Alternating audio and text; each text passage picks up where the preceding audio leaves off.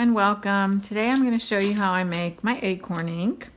First of all, I put some acorns in this aluminum pan that I bought at the grocery store. And I just have it on this cookie sheet just to make it easier for me to carry it around, take it in and out of the oven, which I'm going to do. But first, I'm going to put in enough water to just cover the acorns. I have to prop it up there a little bit.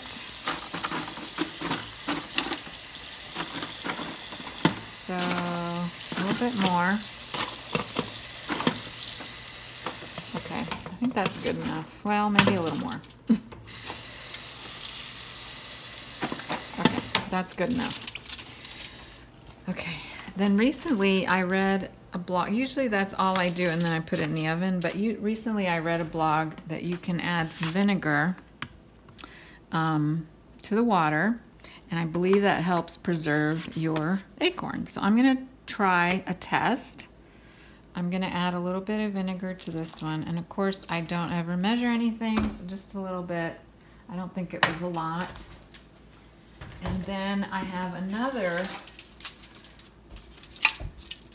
pan prepared, and I'm just putting water in this one, and then we'll see if there's any difference. Okay, the next thing I do is just put these two pans in the oven for about an hour and a half, maybe 2, and I set it to 325. I'm going to check it every 30 minutes just to make sure the water hasn't boiled off or evaporated, and that's about it. Here are my pans after about 2 hours. Sorry, that got fogged up there. And then I just turned off the oven and left the acorns in overnight, and this is what they look like the next morning. The ink looks really dark. I like the ink really dark, and I'll say this later on too, but if you want a lighter ink, just add more water than I did. And I have my 2 pans. I labeled one with a V for vinegar just to see if there is a difference. And the next thing I'm going to do is show you how I dye my papers. So that's pretty much the process of making the ink. So I poured my 2 liquids into these jars. And, sorry, too close there. I put a V with the liquid with vinegar, and you can see it didn't look like a lot, but it almost filled up this 16-ounce jar, and I don't really even need that much, to be honest. This one, there's hardly any left because I put some in here. This is the one without vinegar, and this is how I dye my papers. I like to keep things really simple and easy, so I just use the same pan. I put some of my liquid in here. Whatever liquid you're using to dye papers, that's what I do. I usually do a lot of dyed papers. And then I use regular copy paper. This is 28-pound copy paper. I use whatever brand is handy or convenient. And I just dip each one sheet at a time. Very, very simple in the dye. And you can see what a pretty color that makes. And then I don't worry about it being all even and perfect.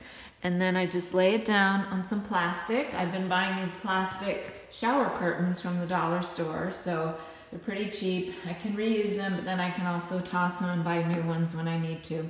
So I'm gonna do that, and I'm going to keep my 2 papers separate on separate parts of the plastic sheet, and I'll put the jars near the papers so that I know which is which. Then when they're all dry, I'll show you the results. Back with my final papers, and first I have to apologize because today is a very gloomy day, and I have glare, shadows, bad lighting. I apologize. I will hopefully be able to take better pictures of my papers that I'll post at the end. I think tomorrow is supposed to be a sunny day, so I'll wait until tomorrow to take pictures. Anyway, these are my papers. I'm going to flatten them overnight under some heavy books because they're a little bit wrinkled, but they're not bad. This is how they turned out. But before I go through a few of them, I wanted to mention some things that I didn't want to forget. I have a little cheat sheet over here so I don't forget what I wanted to say.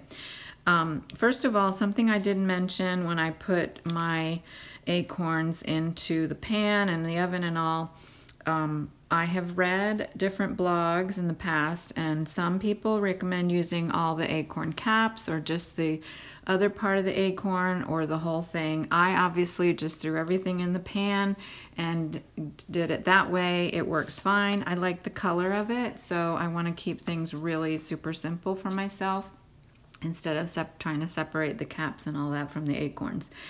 Also, all of the blogs that I read, they boil the acorns in water in a pot on top of on the stove. And I didn't do it that way to begin with because I didn't have a pot that I wanted to dedicate just for this process. You should obviously not be cooking in a pot. If you do this in a pot, you shouldn't be using it to cook food that you eat later. So I just use those disposable aluminum pans and they work fine. So for me anyway, and to me it's easy, to put it in the oven and then check on it, leave it there overnight, get it the next day. Anyway, so you can boil it on the stove if you want to. I left my papers in the stove a total of 2 hours. I did check it every 30 minutes and I did add water one time because I thought it was getting low. Again, if you want to have a lighter color, just add more water. And then I turned the oven off at 2 hours and I just left it there overnight to cool off and then deal with it in the morning. But I don't think you have to do that either because the liquid was a pretty good color when I finished after the 2 hours. And then the last thing I wanted to say is, this is my leftover ink. Actually, two things. This is the one with the vinegar in it. I think the vinegar is used more as a preservative because this doesn't last very long. So I didn't notice any difference in the papers. So I put them all together now, but they are all pretty much the same. So I don't think vinegar does anything to change the color. However, one other thing I want to say is I add a little bit of alcohol, just alcohol that you have in your cabinet, nothing special, to the mixture, and I have read that in several blogs, and then I store it in the refrigerator so it will last a little bit longer. It's not going to last forever. It does grow mold eventually. I can't remember how long it took before if I didn't use it all. So just know that. Don't make a huge batch of it thinking it's going to last for a long time.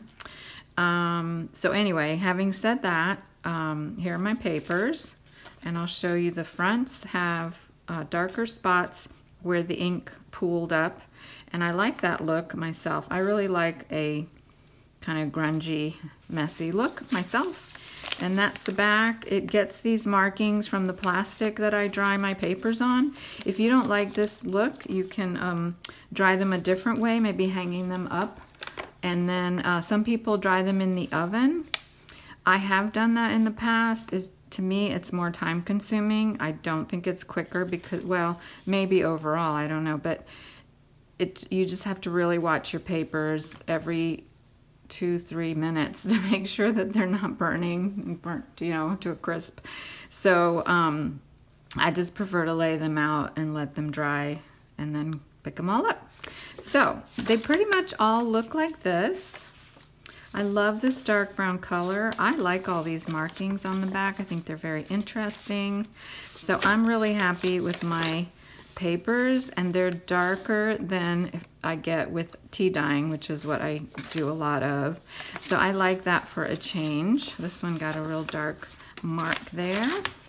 And so that's pretty much it. I mean, they're very, very similar, as you can see, and yet unique in a way. So I think that's all I wanted to say, and if you have any questions, I'm no expert, but feel free to comment below. I'll let you know if I know the answer. And thanks for watching. See you next time.